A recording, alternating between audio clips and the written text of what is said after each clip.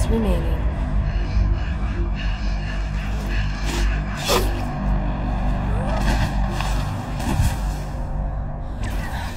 One player remaining. And what a way to finish it off. That trap didn't slow her down at all.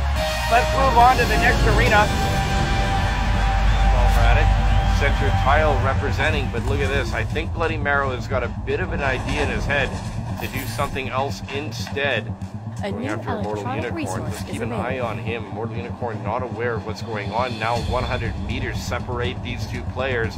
And Immortal Unicorn inside a cabin. It looks like that outline represented, picked up by the clue. Now we've got the cloak going on. We can see Immortal Unicorn here creeping up out in the cabin. Shot in the back of the head is no good for him. He's in trouble.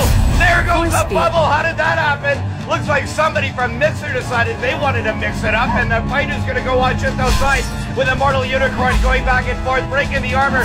That bubble is out. He's in trouble. Shot to the chest. Knocks him off the cliff. And this game is done. Bloody Marrow picking up the victory.